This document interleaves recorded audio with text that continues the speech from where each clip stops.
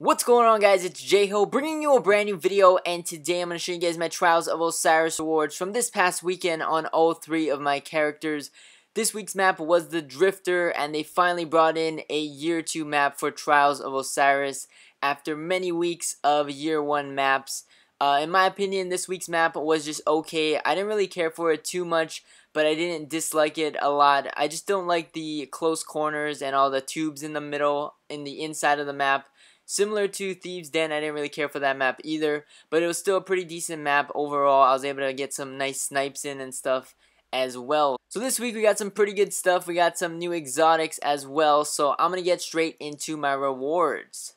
So starting it off with my first character on my Titan, from the Lighthouse chest, we ended up getting a Reflection Sum Adept and the new Peregrine Greaves Year 2. So that was pretty cool. I got an exotic there.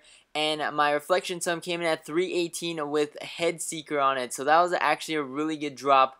Almost 320, but still really good. And of course, we got the 310 Peregrine Greaves exotic as well. So I was really happy with that first drop. That was some pretty good loot on my first run. Moving on to the bounties on my Titan. From the first four, we got the usual legendary marks, passage coins, and motes of light. From the silver tier, I also got another exotic. We got Immolation Fist. And then for my gold tier, we got the Elevating Vision Fusion Rifle. So that came in at 308.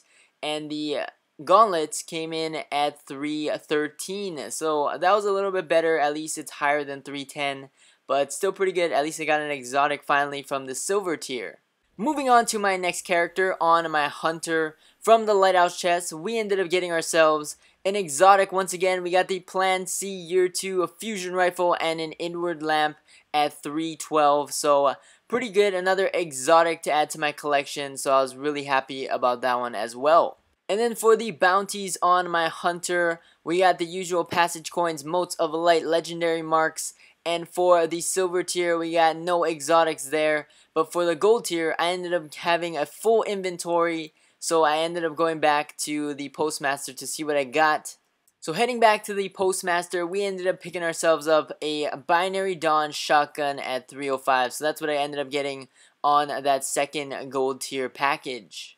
And then finishing up on my last character for my Warlock, we ended up picking up another exotic. We got the No Land Beyond Year 2 Primary Sniper Rifle. And we also got another Inward Lamp Adept. And it came in at 3012 again. So my actual Lighthouse rewards weren't the greatest, except the first one. I got a 318 Reflection Sum. But I did end up getting 3 exotics out of all 3 Lighthouse chests. That was probably the luckiest I've ever gotten over the past few weeks. So that was really good for those 3 chest openings.